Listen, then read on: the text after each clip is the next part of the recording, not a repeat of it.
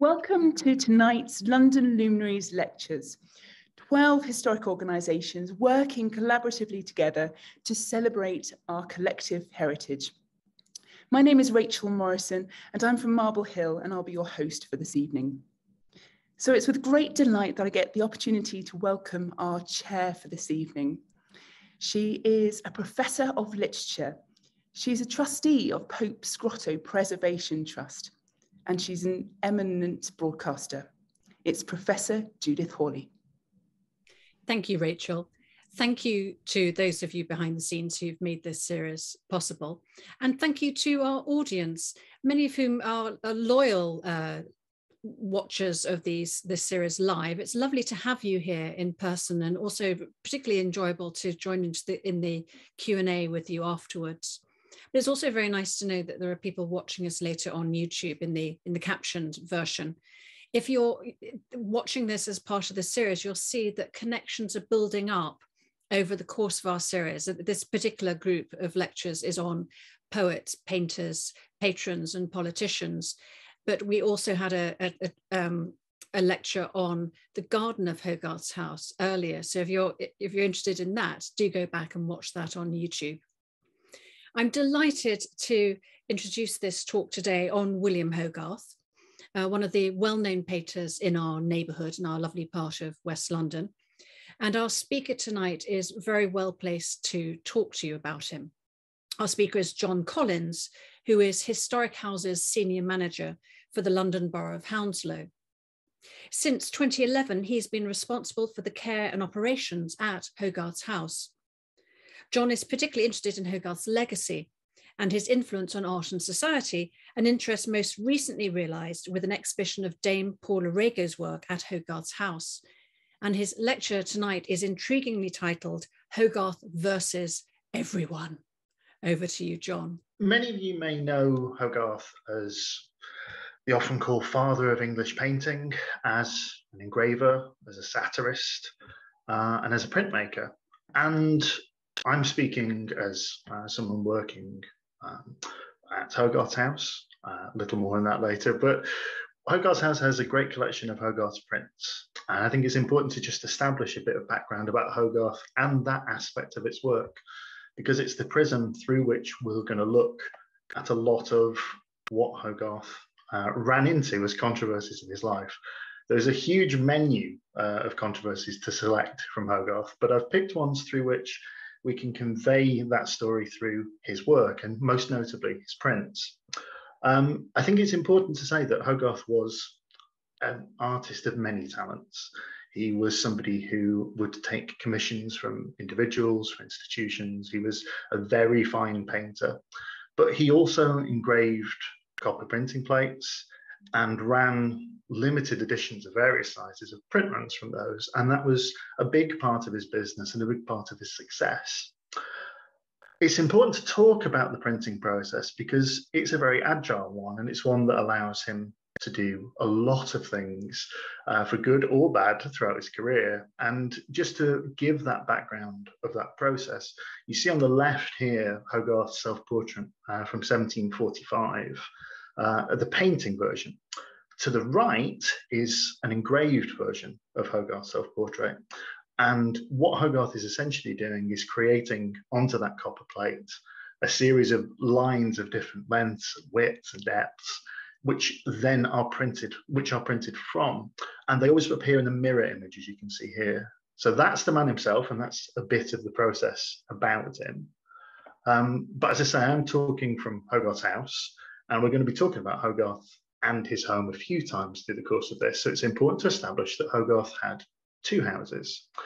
What you're seeing here is on the left, Hogarth's view of his house from Chiswick. This one was a republication after his death, issued by Jane Hogarth.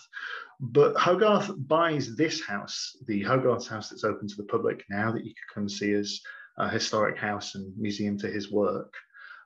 This house is not one that Hogarth built. It's built in, it's completed by 1717-18, and Hogarth purchases it in 1749. What we're going to talk about a lot of the time, though, is Hogarth's other house. and that is the house that he has in Leicester Square. At the time, that was Leicester Fields. This is a later image after Hogarth's death, as published after Hogarth's death, I beg your pardon. If you're looking for this to be a guide to find Hogarth's former home, it is now roughly consumed by what is the Odeon cinema.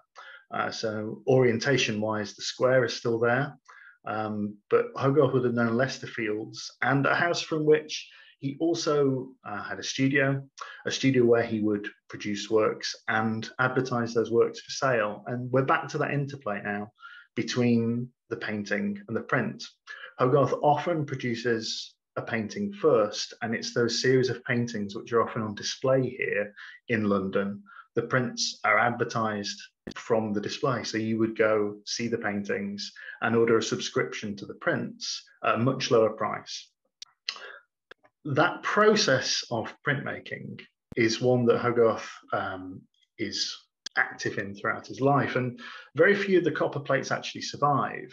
This is one that's on display in Hogarth's house from an extremely early series that he produces, Hudibras, and you can just see the amount of detail that's gone into marks into metal onto which ink would be placed, rubbed in, rubbed down again, and that impression of the ink that would fill the spaces that he makes to produce the prints, some of which we'll see as we go on today. Now, Hogarth, his printmaking often is the way in which he comes into conflict with people. So the title of this talk is Hogarth versus Everybody, and we're going to do a whistle-stop tour of 4 instances throughout Hogarth's life where he comes into conflict with movements, people, things about society. But that printmaking is one of the first sources of Hogarth going up against a section of society. And to give a bit of background about how that printmaking works, Hogarth has established himself by the early 1730s. He's producing works that are popular and are garnering interest. And to give a little bit of context to that, this is a print of Sarah Malcolm. Now, Sarah Malcolm was a murderer who in February 1733, she strangled an 80-year-old widow and cut the throat of that widow's 17-year-old maid. She maintained her innocence all the way through. She did everything from blaming 3 other people for it.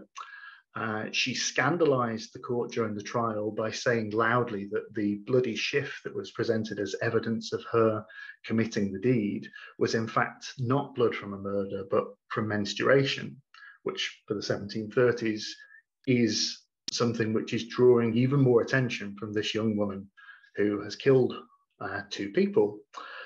She is convicted of that murder and sentenced to execution, but 2 days before that, Hogarth goes to visit her, and he goes to make sketches. Those sketches do 2 things. The first is to produce a portrait, and the other is to produce a series of prints. And I think what's interesting to note here as the background is he's producing prints that the day after she is executed, an advert appears in the press saying that in just 2 days' time, the prints will be available to buy. Printmaking is really important to Hogarth. It's the thing which can consistently generate him an income, and it allows him to tap into the sort of popular culture of London to produce things that people are interested in having there and then. That's reflected in the fact that Hogarth starts, he's most famous for his series, often called the Modern Moral series. This, A Harlot's Progress, produced in 1732. It's focused on the fictional, the life of the fictional prostitute Moll Hackabout. It's a process of 6 paintings that are completed in 1732. And at that point, the engravings are advertised. You can buy a subscription, they're released gradually. 1,200 sets were sold. And what Hogarth's doing particularly here is putting in real and identifiable locations within London, but also real life characters in the background of prints and events that have recently taken place in the newspaper. This brings him into a conflict with piracy. Effectively, people copy his prints. And this is something which Hogarth decides not to take laying down. We move on to A Rake's Progress, produced in 1735. Now, Hogarth holds back on producing this. Subscribers might have expected to see prints of the Rakes as early as 1733, but he's formed a plan, and that plan is based on what happens for authors in 1709 when they receive Act of Parliament which gives copyright to authors. Hogarth seeks the same now for printmakers. He writes an open letter to Parliament called The Case for Designers, Engravers and Etchers. He talks about the miserable prices that he gets paid for his work and the overgrown shopkeepers who refuse to pay and then fuel the market, the black market of copies. By the end of 1734, he's united people who are in his circle but may not necessarily be friends or in fact rival printmakers to petition Parliament. And an Engraving Copyright Act of 1734 gets royal assent in June 1735 at exactly the moment Hogarth then releases the series of prints. It doesn't actually help. Hogarth goes to war with the pirates and gets the law changed, but already pirate makers of prints are at his studios. They're spying up, looking at A Rake's Progress. And before Hogarth gets his prints out, there are already adverts from major printmakers talking about the adventures of Randall Gripe, who at that point was supposed to be the main character. Hogarth quickly renames and reworks the paintings, and all of a sudden, we don't have Randall Gripe. We have Rakewell as the main protagonist. He even goes into paintings themselves and overpaints them, something which, if you're able to get to the Tate's exhibition on Hogarth in Europe, you'll be able to see the x-rays that prove that Hogarth overpainted them. It wasn't fully the victory Hogarth would have hoped for, because he didn't quite consider what happened if your image was engraved by somebody else. And when the Act was tested in 1753, it did have a few loopholes, but it was the foundation of copyright for artists. Hogarth moves on to societal issues as something which brings him into conflict with society next. What we're looking at here are perhaps his most famous works of Beer Street and Gin Lane. They were produced in 1751, and these are campaigning pieces. They're one of the rare sets of prints that Hogarth issues, that he issues without a painting. And part of that is they're part of a movement. They're trying to battle the gin craze, which has been raging for nearly 50 years at this point, from the around 1689, when the government, for all sorts of reasons, propping up the grain price, trying to increase trade, they decided that the fermentation of grain would be a good thing to do.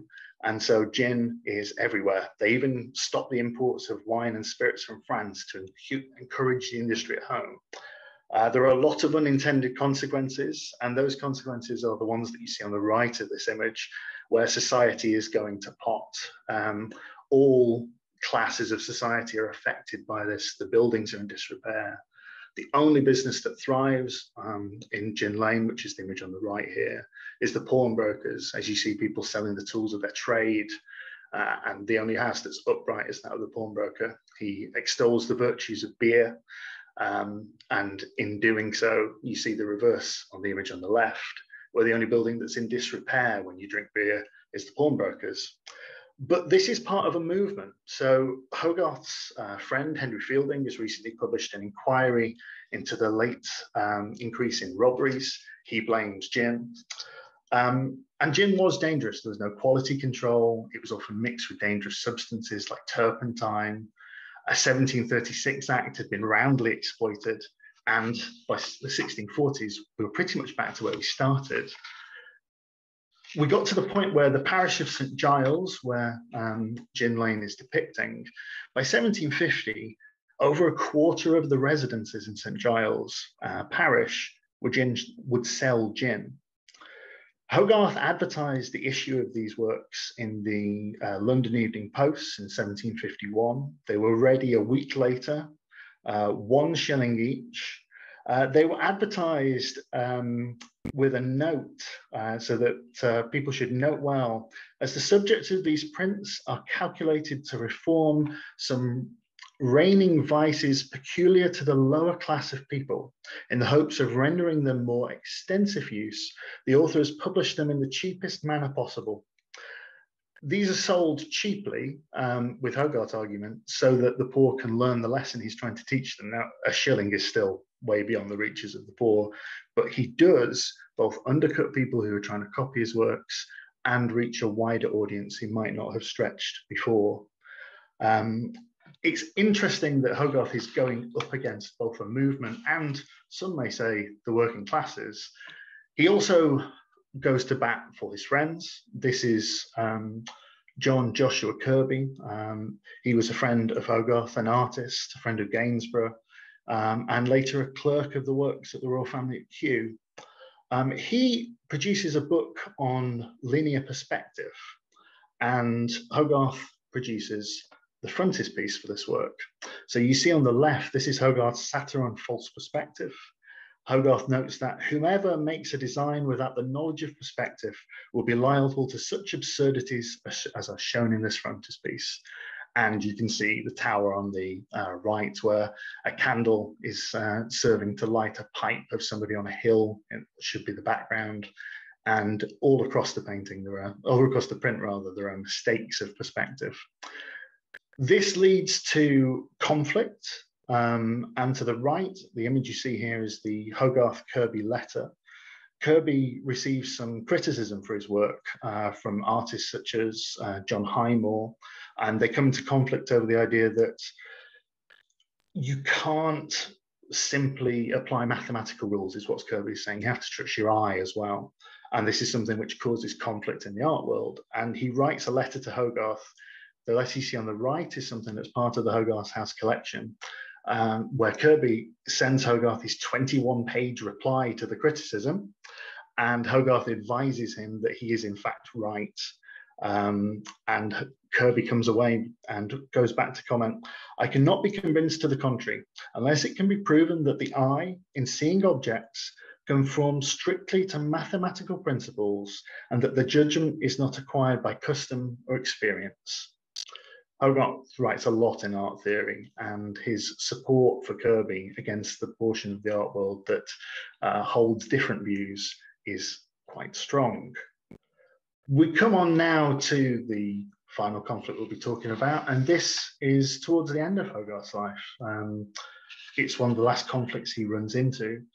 This is a plate called The Times, produced in 1763, and it's really the only plate where Hogarth ever goes overtly political. In this very complex picture, which shows a scene of fire, chaos, things falling apart, this is a political attack on the side of the political spectrum from which Hogarth disagrees. So he supports the Prime Minister, and what's depicted here are the effects of the faction which sits against the Prime Minister, who he sees as ruining. So you have Lord Newcastle, the pub which is falling apart is the Newcastle. What's happening here, though, is that Hogarth comes into conflict with two particular people who take the opposite political stance from him. Those are the journalist Charles Churchill and the politician MP John Wilkes, both of whom are intimately involved with a paper called The North Briton. And this becomes a very publicly played out spat between the two that takes place, a spat that takes place through art and literature. Wilkes comments on this, that Hogarth has begun his attack today. I shall attack him in hobbling prose, you, I hope, in smooth-paced verse. He's writing there to Churchill as they plan how they will respond to this. Hogarth, for his part, said that neither Churchill nor Wilkes are depicted here, but he is attacking the political standpoint with which they're most aligned. And Wilkes, pictured here by Hogarth, was quite scathing, as both of them were. He talks about Hogarth's insufferable vanity. He talks about his envy, his rancor, his malevolence. He attacks Hogarth's family throughout, and it's a relentless point at which Hogarth is actually intermittently unwell in the year leading up to his death that this is taking place in. John Wilkes is shown here a year after all of this argument kicks off. This is Hogarth's revenge through art. So he shows Wilkes, you see his wig there, slicked back almost into horns. His smile has become a sneer. Wilkes was a famously ugly person, according to all the literature at the time, and Hogarth really hams that up here. But he was also somebody who was lauded by large portions of society as a supporter of liberty. And you see the hat of liberty over his head, but he's holding it on his staff as if he's playing with it. The Hogarth suggestion, quite possibly that twirling on that pole, he's using liberty to seduce people who he could then exploit. Charles Churchill goes after him in poet, so he goes after the verse, and it's a quite vicious poem called An Epistle to William Hogarth.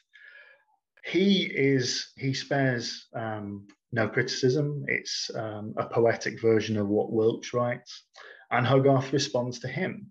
He produces the image on the right called the Bruiser, which is representing Charles Churchill.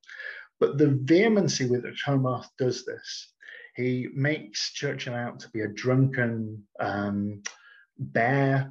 He carries with him a club there, a satire that's covered in lies and the words. And in this work, the self-portrait of which it's based of Hogarth to the left, Hogarth effectively becomes his pug.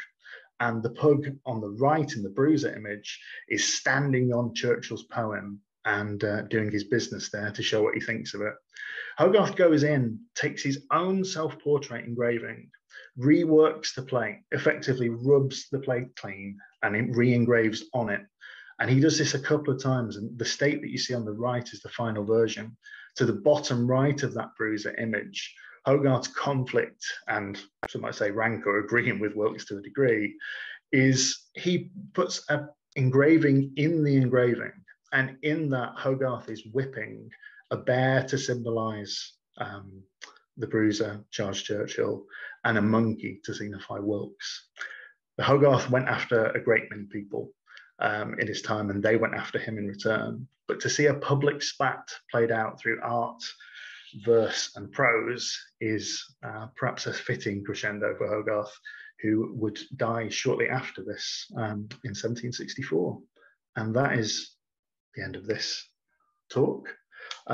If anyone is interested in volunteering, not just for Hogarth's House, but for anywhere in West London, there is a volunteer fair at Hogarth's House on the 9th of March from 1 p.m. to 4 p.m. There will be 17 organisations represented there, and a chance to see what you can volunteer at heritage sites throughout West London, including many of the people who are involved in this series, and a reminder of that series here. Thank you so much, John, for that amazing talk. You gave us an insight into some of the things that animated Hogarth, which were absolutely at the centre of 18th century life, moral life and politics during the period.